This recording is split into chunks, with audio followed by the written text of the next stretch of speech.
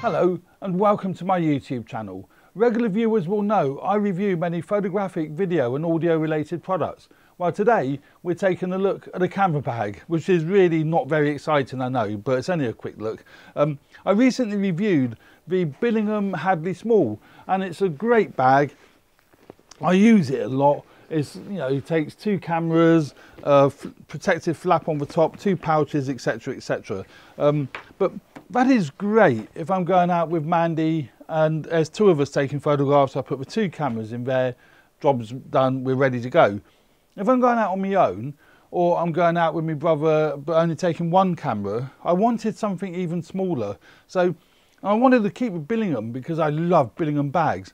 So I purchased a Billingham Digital, which is basically this bag here. It's a lot smaller. Well, it's about half the size of the, well, give or take, not quite half the size of the Hadley Small. It's only got the one big pouch, which is you know, absolutely awesome. It's still got the protective padded top, and I really like that because a lot of these cameras don't have protection for the screens. So basically in here you can fit the one body, and I've got quite a large body in here. I've got the Fujifilm X-H1 and it will take a big lens on the body because it's a really deep bag.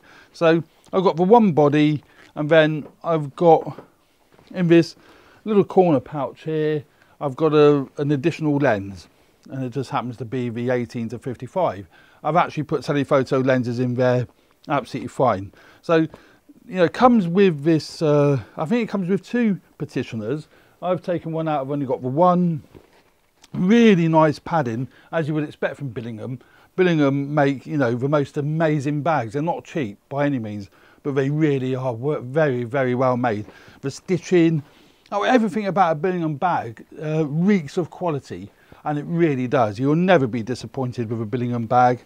And as I say, that fits in there nice and neatly, and there you have a really good, you know, good bag. It's got brass fittings on the bag, and it's got a pouch in the front here for putting all your odds and ends, you know, spare batteries, SD card, wallet, you know, whatever you want to put in the front there. And that's basically the bag.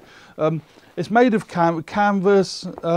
What do B&H say about it? They say made of storm blocker dual laminate waterproof canvas. So there we go. Basically a canvas bag. I love it. It's got these brass fittings, nice clip on the front there.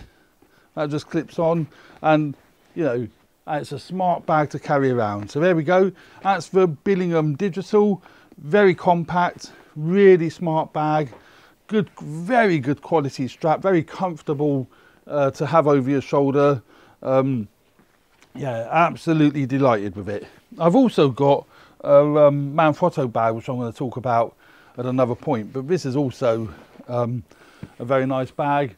It's quite a bit bigger, and that takes two cameras, just a wee bit bigger than the Billingham. So I'll go through that another day. But there we go. That's the Billingham Digital. They do it in various colours. I've got it in this light beige colour. Just, well, I weren't really bothered what colour it came in. It's just how it came. So there we go. That's the Billingham Digital. Suits all my Fuji cameras. Absolutely no problem at all. And that's my biggest Fuji. It won't fit in there with a battery grip on. Well, it probably would if, no, it wouldn't, no. But, you know, again, I could always put a, there we go, take out that lens, and I could put, this is the X Pro 2 with a lens on. That would fit down there, possibly. I don't know if that'll still fit in there. No. No, so, yeah, it's not really a two-bodied bag. That's too big. But, yeah, one body, one lens, and you're definitely good to go. There we go. The Billingham Digital. Thank you so much for watching my channel. That was a quick one, and I hope you stay tuned for further reviews that I do. Always check into the channel. I'm always updating regular product reviews. Hopefully in 2019 I'll be doing more tutorials. But there we go. That's the Billingham Digital. Hope you enjoy my channel.